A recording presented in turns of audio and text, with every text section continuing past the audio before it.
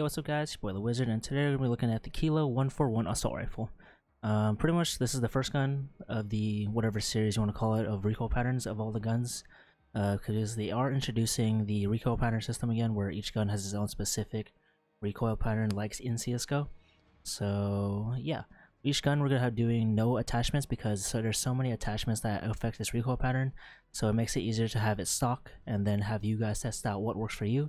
Because you have, again, so many attachments that can affect recoil patterns, such as your foregrip, there's your barrel, you have a stock, and you have, I believe, a rear grip as well.